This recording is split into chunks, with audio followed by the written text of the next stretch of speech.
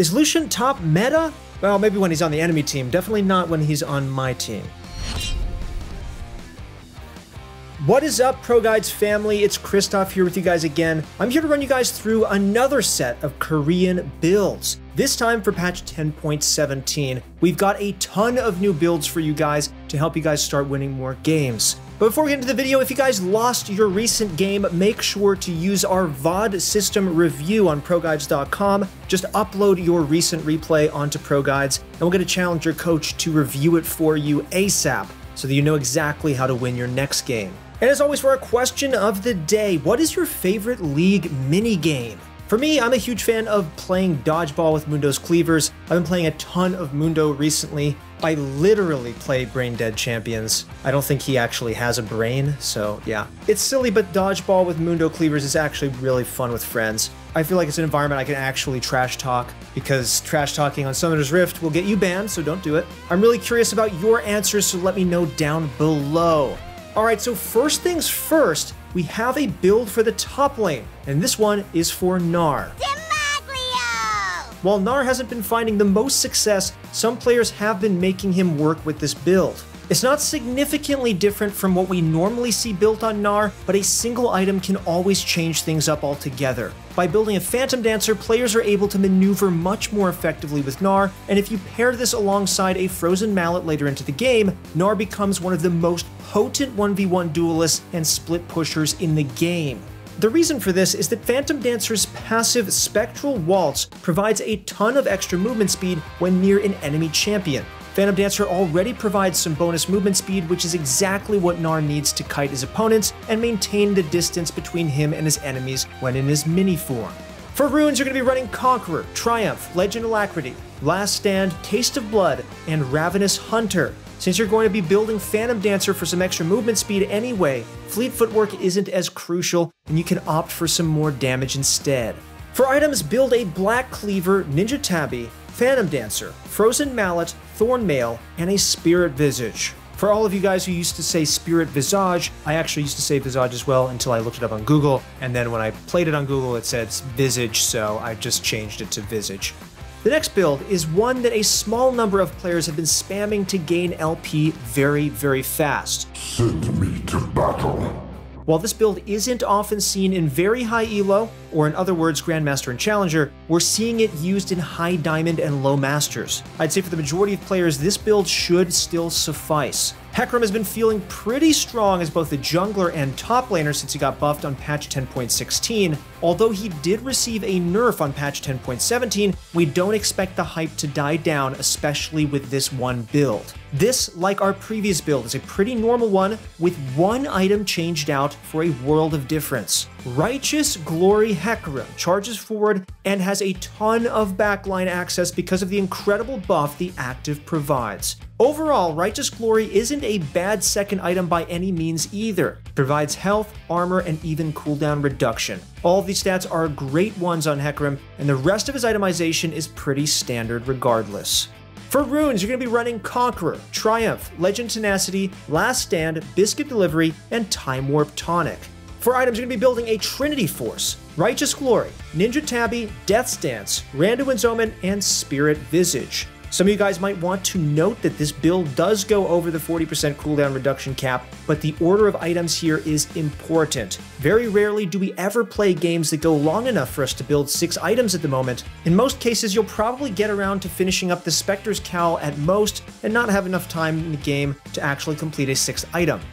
Finally, yes, believe it or not, Lucian Top is gaining an immense amount of popularity in Korea. You don't have the heart for this. While Lucian Top is nothing new, the amount it's being played at the moment is quite astounding. Lucian Top is an excellent lane bully, and even though he might not scale as well as other marksmen, he still scales very well compared to most champions in the game. Especially against less mobile opponents, Lucian is free to harass them and force them out of lane to pick up some nice advantages. In many cases, he can also outscale many top laners in terms of damage output, even if he's not the tankiest guy out there. For runes, you're going to be running Press the Attack, Overheal, Legend Alacrity, Coup de Grace, Magical Footwear, and Biscuit Delivery. For items, you're going to be building a Blade of the Ruined King, Berserker's Greaves, Essence Reaver, Phantom Dancer, Black Cleaver, and Infinity Edge. Playing against lane bullies like Lucian is daunting for anyone, so if you actually want to know what to do against one, come join us on ProGuides.com. We'll give you the rundown on everything you need to know. We have great live classes every day from some of the best pro players. We even have a course with Doublelift himself, so if you want to play Lucian, go watch that one. Alright, so we finished up the top lane builds. Check those out on the screen one last time as we head into the jungle. First up in the jungle is the revival of an older build on Nidalee. Yes, Rod of Ages is becoming a lot more popular than before. Instinct guides my steps. We've gone through several iterations of Nidalee builds, from full AP to running Athenes for some added utility, and now we've come back full circle with Rod of Ages. Rod of Ages does take some time to ramp up, but it does provide a ton of tankiness as well as plenty of AP once enough time has passed. In the current meta, it's pretty difficult not to get one-shot by pretty much everyone from mid laners to top laners and even enemy junglers. Building a Rod of Ages lets you survive upfront burst damage so that you have enough time to kite opponents and then outplay them. For runes, you're going to be running Electrocute, Sudden Impact, Zombie Ward, Ravenous Hunter, Nimbus Cloak, and Water Walking. Next, for items, you're going to be building a Runic Echoes, Sorcerer's Shoes, Rod of Ages, Athenes, Lichbane, and Zanya's Hourglass. Make sure to get that Rod of Ages right after Runic Echoes because you want to start stacking up the passive as soon as you can without sacrificing too much. Athene's Unholy Grail is still a very popular pickup because of how well Nidalee utilizes it. Next up, we have Phase Rush Kha'Zix. They will know I hate them. Which is running rampant in the jungle in Korea. The burst of movement speed makes escaping his approach almost impossible. If Kha'Zix manages to catch you off guard, he's going to be able to chase you down with the insane movement speed bonus he gets from Phase Rush. If you're isolated and caught out far away from allies and minions, then you're honestly out of luck because you're guaranteed to eat multiple isolation damage Qs. For runes, you're going to be running Phase Rush, Nimbus Cloak, Absolute Focus, Water Walking, Eyeball Collection, and Ravenous Hunter. For items, you're going to be building Warrior, Boots of Swiftness, Duskblade, Edge of Night, Black Cleaver, and Lord Dominic's Regard. One thing to take note of with this build is the fact that you're going to be building Boots of Swiftness. Mobility is essential with this build, as Kha'Zix already deals plenty of damage if his target is isolated. The extra movement speed and slow resistance from Boots of Swiftness ensures that even if your opponents try to slow you and get away, it'll be a futile effort. That is it for the jungle, guys. Like always, we're going to put those builds one last time on the screen as we head into the mid lane. Our first build for the mid lane is Spirit Visage Cassiopeia. Keep your enemies close, and me closer. Especially against teams that are stacked with magic damage, this build can provide some well-needed tankiness. Cassiopeia heals quite a bit with her E because of its low cooldown, so building a Spirit Visage will allow you to increase that healing while also building a decent chunk of magic resistance. Cassiopeia thrives in longer fights. The longer she lives, the more damage she can deal, and of course, the more heals she can get. Alongside Conqueror, Spirit Visage will also make your opponents regret not purchasing Grievous Wounds. For runes, you're going to run Conqueror, Presence of Mind, Legend Tenacity, Coup de Grace, Taste of Blood, and Ravenous Hunter. Next, for items, you're going to be building Rod of Ages, Archangel Staff, Rylai's Crystal Scepter, Spirit Visage, Zanya's Hourglass, and Void Staff. In cases where you think games will end faster, you don't need to finish the Zanya's Hourglass and sit on Seeker's Arm Guard for the armor and AP alone. Real quick, we also thought you guys would want to know what players are building with Yone. Nothing personal. We'll keep this one really short because honestly it's quite straightforward. Essentially, you basically build the same items on him that you do on his brother Yasuo. Nevertheless, we want to inform you guys on all the builds we think you should know about, and new champions are no exception. Since Yone does double his crit like Yasuo, it goes without saying their builds would be nearly identical. For runes, you're going to be running Conqueror, Triumph, Legend Alacrity, Coup de Grace, Ravenous Hunter, and Taste of Blood. Next, for items, you're going to be building Berserker's Greaves, Phantom Dancer, Infinity Edge, Death's Dance, Guardian Angel, and Mortal Reminder. With just 2 items, you'll reach 100% crit chance, and the shield from Phantom Dancer comes in clutch a lot more often than you'd believe. As a melee carry, you're going to want to focus heavily on building a ton of damage while also itemizing for some survivability, and that's where Death's Dance and Guardian Angel come in handy. You'll get a ton of resistances and also have a little bit extra life from Guardian Angel. Alright, here's a wild one for you guys though.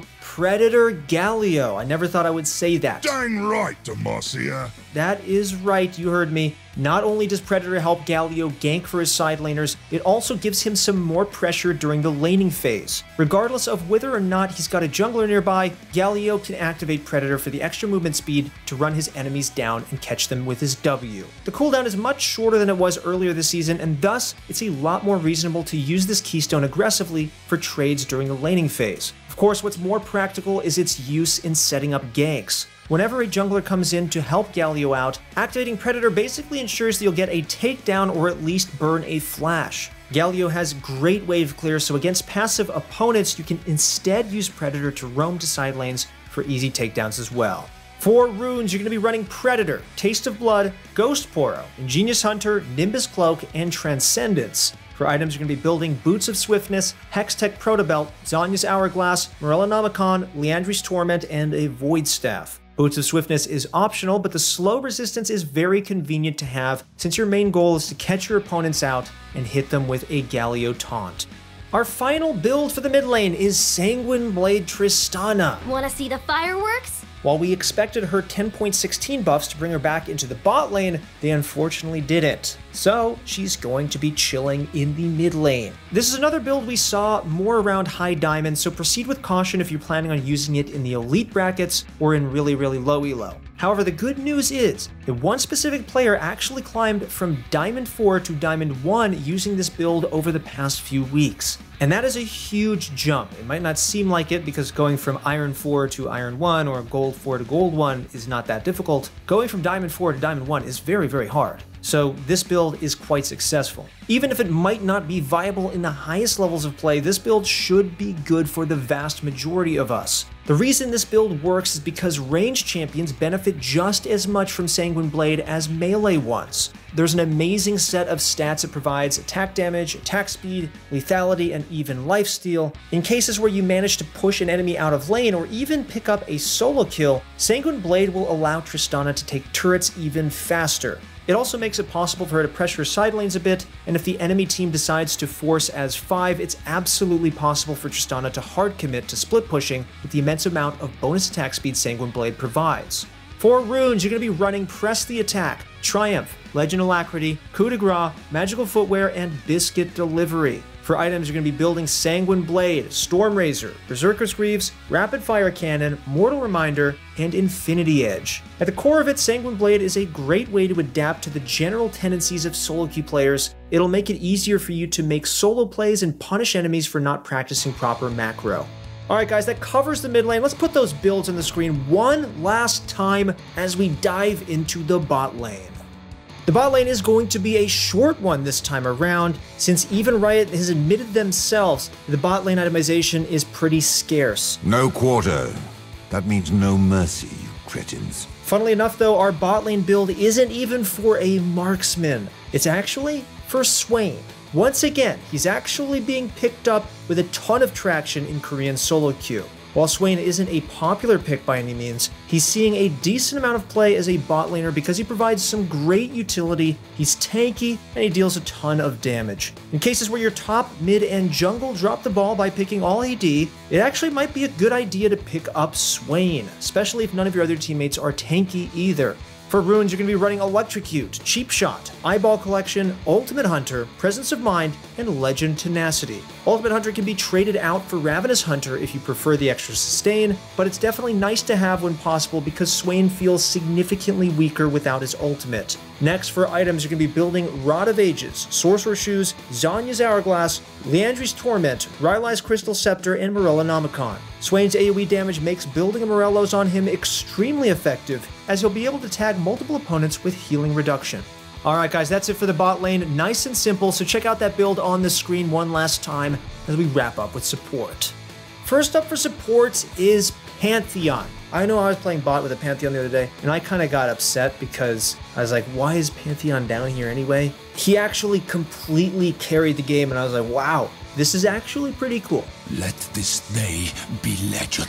So while you'd expect Support Pantheon to be kind of like a low elo powerhouse, multiple Challenger players in Korea are actually playing Support Pantheon. Pantheon support is so strong because not only is he able to deal high damage early on, but he's also very durable. By casting his E, Pantheon can soak up a ton of damage, which especially comes in handy when trying to outplay turret dives. On the flip side, it's also a great tool for turret diving yourself, especially when empowered with his passive. Past level 6, Pantheon support can also roam to solo lanes for surprise ganks or even chaotic dives. Just like in solo lanes, Pantheon support commands a lot of respect during the laning phase, as he'll stun you and deal a huge amount of damage if you misposition even slightly.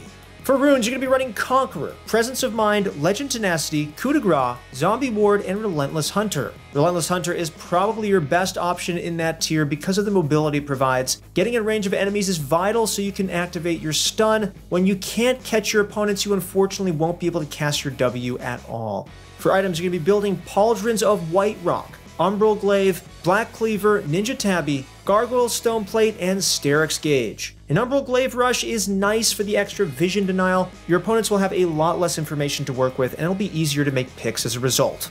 Next up for supports is Predator Thresh. What is the worth of a soul?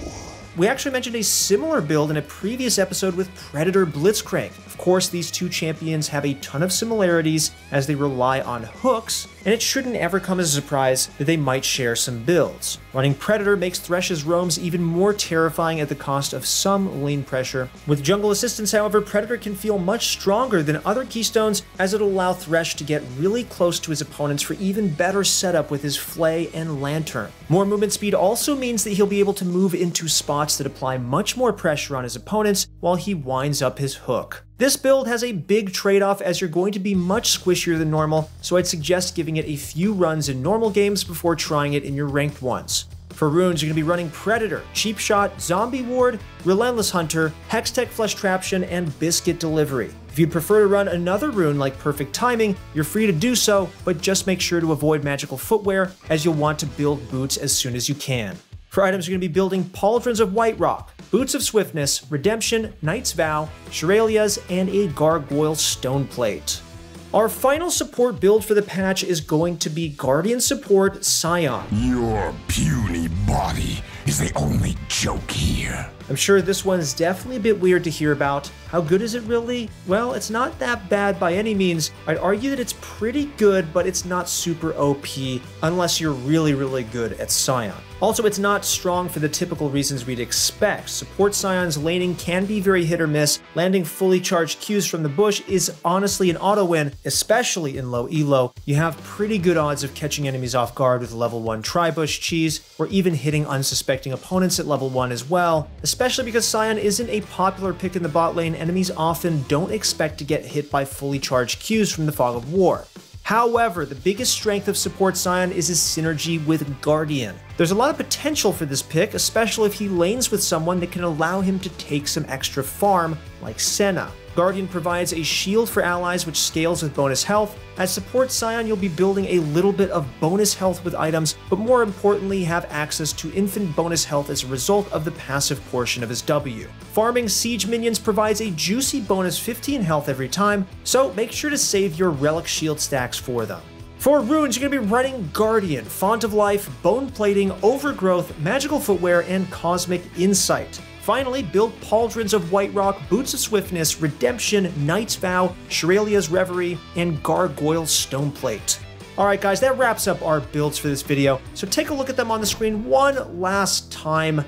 Thank you guys so much for watching. That includes this episode of Korean Builds. I'm always excited to host for you guys. Do me a favor and click that sub button if you want to watch more videos like this, or show me a like on the video. That's always appreciated. And as always, if you guys want to get better at League of Legends, go to ProGuides.com or download our app right now, where all you have to do is just click a button and you can get your VODs reviewed by a challenger player. That is super valuable and it really helped me get better at the game. Alright guys, that's it for the video. Thank you so much for watching. Once again, it's been Christoph. Good luck in your next few games, and I'll see you on the Rift.